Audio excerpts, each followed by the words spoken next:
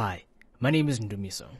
I'm back again with another video, and this time we're in my preferred DAW of Cubase. This is Cubase version 10.5 and I've been using it for quite a while.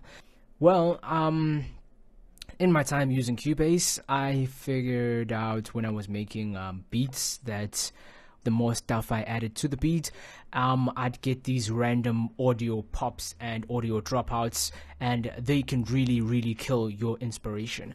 Well, I went hunting on forums and I found the solution to be very simple. So if you are experiencing this issue, the solution is very simple. You go to the Studio tab, you go right down to the bottom to Studio Setup.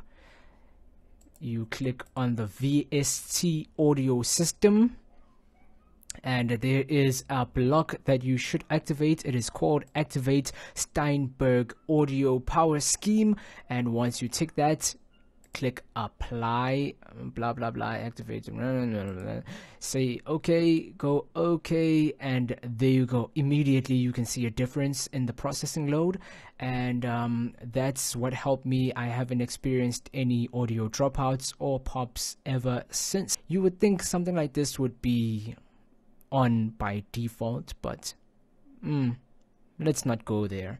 But anyway, no more audio dropouts and pops for me when using Cubase, and I hope this tip is helpful for you as well. If you like this video, do leave a like and subscribe.